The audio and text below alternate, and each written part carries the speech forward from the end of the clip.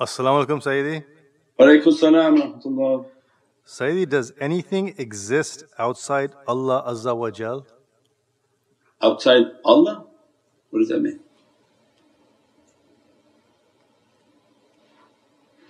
Allah Azza wa Jal made ocean of creation and we are within that. Not to ever ponder Allah, take you out of belief. Only think of creation. Even you don't know that, why would you get involved with pondering about Allah Azza wa Jal? That Prophet warned for us, contemplate creation, and the best of creation is the Muhammadan reality. So alhamdulillah.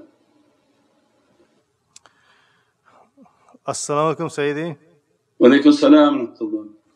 Will those who gaze upon the holy face in the hereafter be completely annihilated by the majesty? InshaAllah. Yeah. The holy face is continuously dressing them.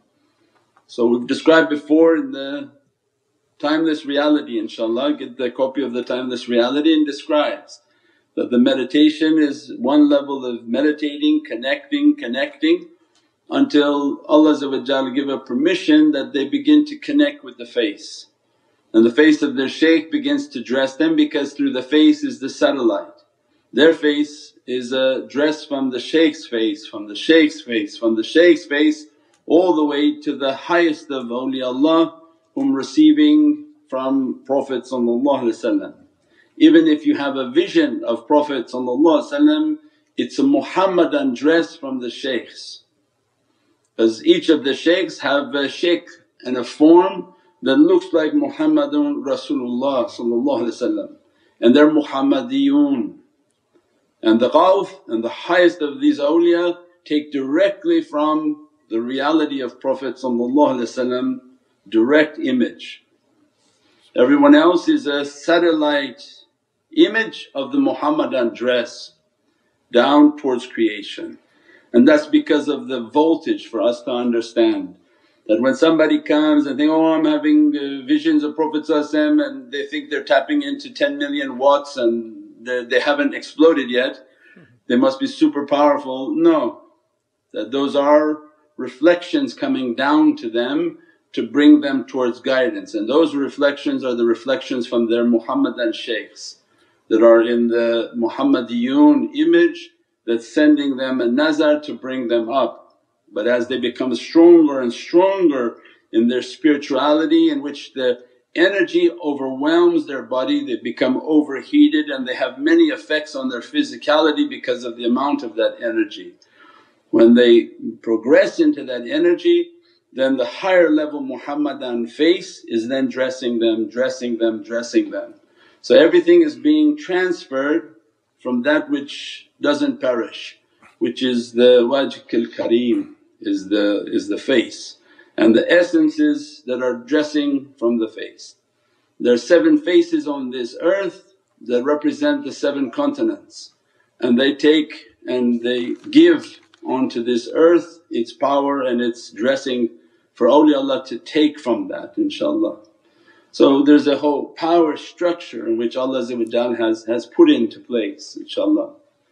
Our life is to connect with the shaykh, ask to reach to that light, to that faiz, the energy, and there's stages. So not imagination, not somebody imagining through their mind, because we have also many people whom are watching that are not well and they imagine in their mind that they're connecting, but that's not it. The mind is a dangerous place to use. Think that there's a commercial about the mind is a dangerous thing to lose, yeah. So the mind is definitely, this is not a part of the mind, this is a part of the heart. That when you make that connection and the visualization is through the soul, and that face is dressing and they feel the energy of the dress, they feel the sweating, they feel the heat. So these are established energies upon the soul. The character is very soft, the character has a lot of fear because of the Divinely Presence and the energy that coming upon it. So there are many signs for people whom have been dressed by these realities, inshaAllah. And the rest is just people being confused in their mind. not easy to achieve, and a great struggle has to occur. InshaAllah. As-salamu alaykum, Shaykh. Wa alaykum as-salam wa rahmatullah. Regarding your talk related to the qalam, if we write salawats, would I be getting closer to Rasulullah sallallahu alaihi wasallam? Sure. Every salawat, every writing of salawat, it dresses the kitab, the writing of the haqqaiqs. So everything by this qalam is showing that we want to inherit from that reality. That the pen of Allah is Sayyidina Muhammad, and that we want to inherit to be a qalam for Sayyidina Muhammad, that we took the realities, we wrote them, they burned upon our reality, and as a result Prophet began then to activate the process that I make you to be a qalam for my reality, in which you go out and begin to teach that reality. But those who don't write it and want to teach it is very dangerous, because they keep mixing up these different things, inject their own understanding, and then it goes in the different field, in different reality, because it wasn't burned onto their kitab. So when they took a life of writing the haqqaiqs from these awliya, it burned onto their book and then became expanded their kitab. And then they teach, from alam al-Qur'an khalaqal insan, that their soul reached to that reality in which Allah Ayat al-Kareem described to them, I taught you the Qur'an. Not Allah, but you were taught the Qur'an, and then we created your form. So now you reach to this level in which the CD or the digital reality of your soul will begin to convey its realities back out, inshaAllah, that have already been burned on to the soul, inshaAllah. As-salamu alaykum ya Sayyidi. Wa alaykum as-salam wa rahmatullah.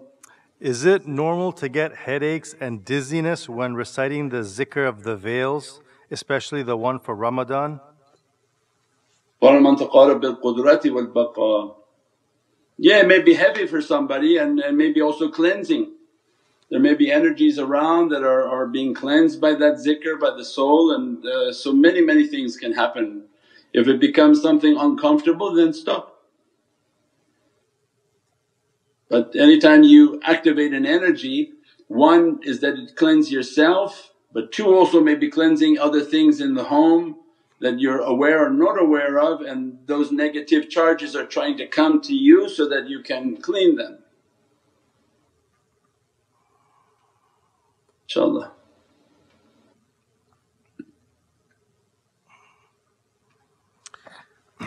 As-salamu alaykum Sayyidi. Wa alaykum as-salam. Is it normal to get spiritual attacks after sharing the Shaykh's teachings on social media platform? Yeah, there's nothing normal and abnormal in this way.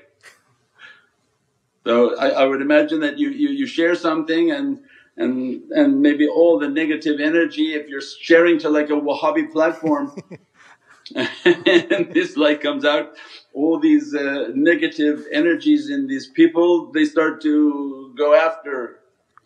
So there can be some sort of issues. That's why you Bismillahir Rahmanir Rahim, you have your ta'weez, you make your wudu and then you share.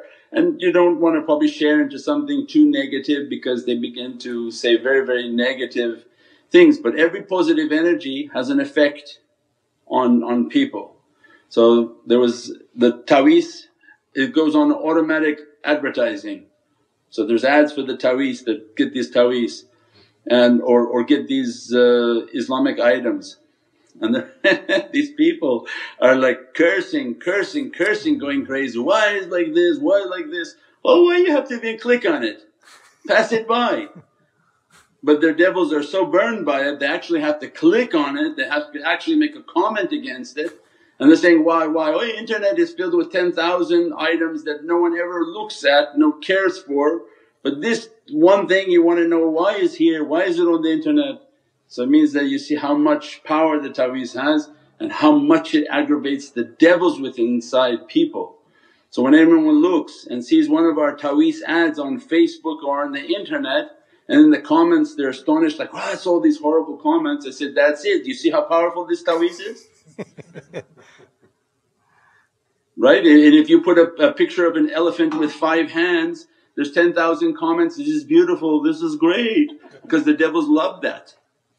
Nobody ever says, what's this creature looking, a horrible thing, what are you looking at this horrible thing like that? But as soon as you put holy man and holy verses, you get all the unholy creation coming after you. What is this, what is that? That's a proof that it's working, inshaAllah. As-salamu alaykum Sayyidi. Wa alaykum as-salam wa rahmatullah. There are mystical Christians who explain the soul of Isa alayhi salam as you explain Nurul Muhammadi. Can you help me understand this relation? Yeah, anyone teaching the reality of the soul and the reality of lights, then alhamdulillah they're inspired and they teach. But it has to be the all encompassing. We said before there are other cousins teaching Adama Kadnan. It's called the universal man. So they have their spiritual teachings and their foundation and fundamentals of that reality, it stops. So if they didn't reach to the universal being, because how could the universal being be the first prophet, the second prophet, the third prophet? The universal one is the capstone. You know when you build the pyramid, it has no power until you put the top on. So the pyramid has what they call a capstone. If you take that stone off, it absolutely has no work, all the energy, electricity, it doesn't function at all. So the capstone of all realities that empowers and brings the energy of everything is the Muhammadan haqqaiq.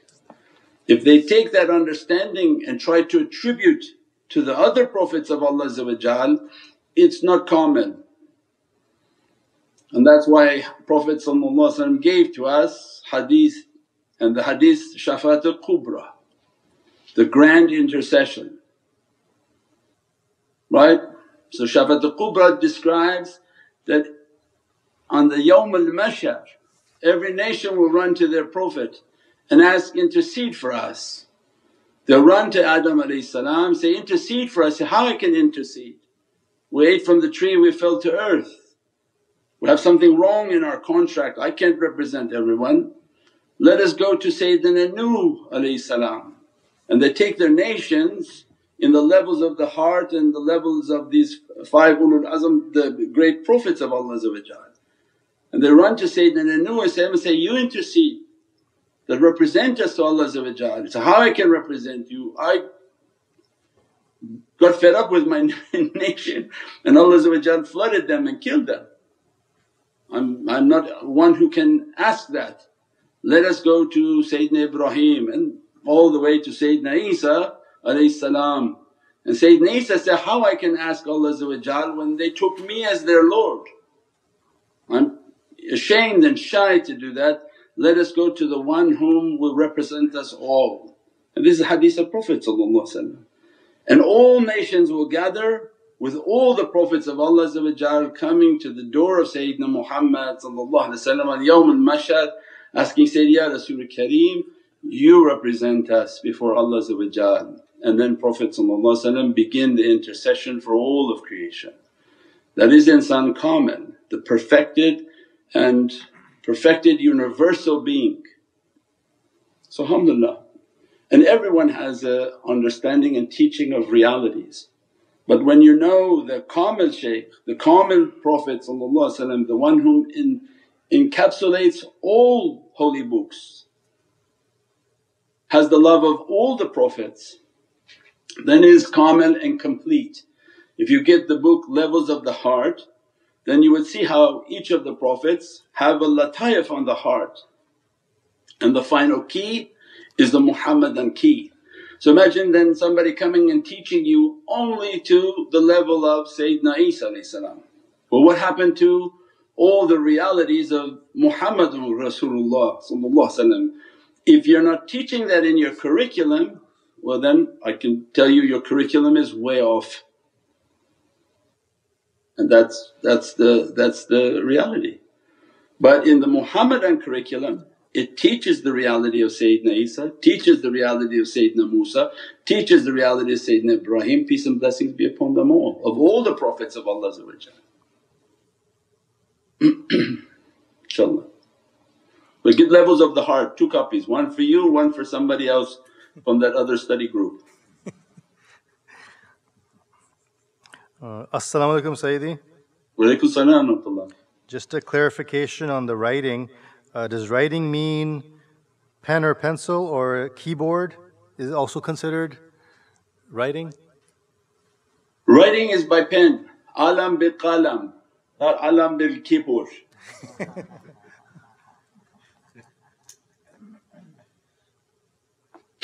We used to go for London to see Mawlana Shaykh and they were coming from all over the world, and I described many times. They would come back with cassettes for people to listen to, and then everybody got the understanding that we could just listen to the cassette and then play our cassette to record that cassette.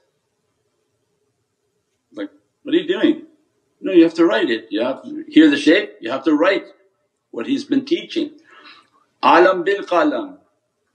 As soon as you write, it burns into your heart. This is Allah's secret. But when people innovate, that's the danger. They say, oh no, I played on the recorder, but then your recorder became blessed, not you. So you have to provide an action for the angel to write. It makes sense, right? If you don't have an action, what is the angel writing? They're writing in the book that he's playing his recorder on the Muhammadan haqqaiqs. No, they're not going to write that. So nothing is being transcribed. So if you move something, it'll be transcribed. There has to be an action. The actions are transcribed by the angels. He did this bad, he did this good, he said this, he did this. So then the greatest action that Allah is giving, and it was so powerful that it was the opening of the revelation. Why Surat al-Iqra came, the first 5 verses, 6 with Bismillahir Rahmanir Rahim. Why Allah didn't reveal Qadr at the first? So night of power is the opening of this power of the heart, in which boom, the floodgates of all and infinite realities. That was last night's talk. So that alam bil qalam is immense. So it doesn't mean phone, doesn't mean record, doesn't mean type. Now later when we wrote things, we had books and books of all these writings, later we typed them, and that's why you have Muhammadan way. So the Muhammadan way was our typing of all of these notes and putting all these sections and all these teachings and all these realities, and then from our own teachings then we expanded and put that upon the internet. But that was to go out and begin to teach to people. So the greatest way of learning is then first teaching ourselves, but the alam bil qalam is a completely different reality that Allah burn into the reality of the soul and onto the kitab, the servant whom writes these realities, inshaAllah.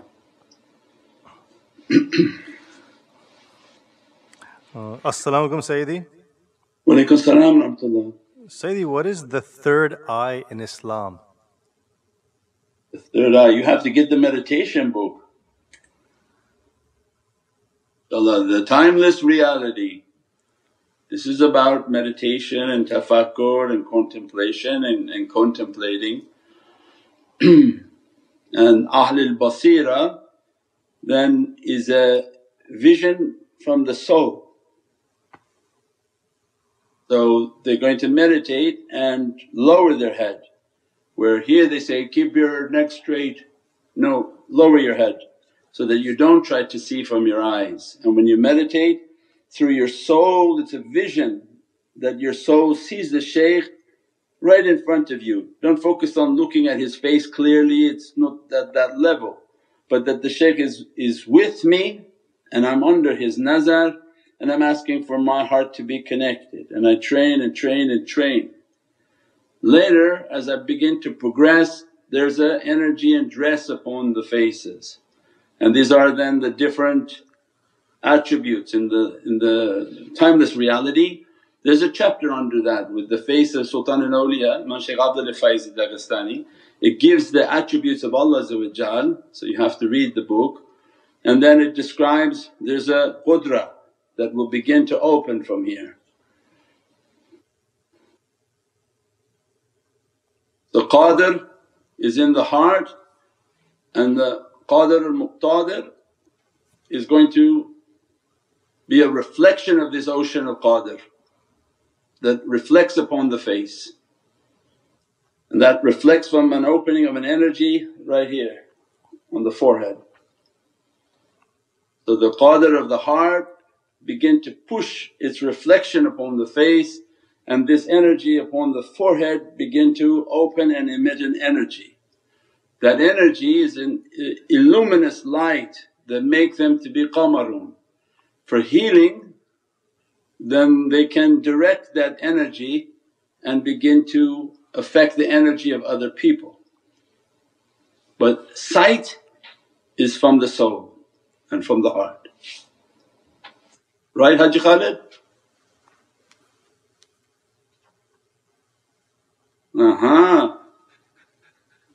There we go. You know that I'm watching you guys, right? The camera's right there, you guys have a big TV.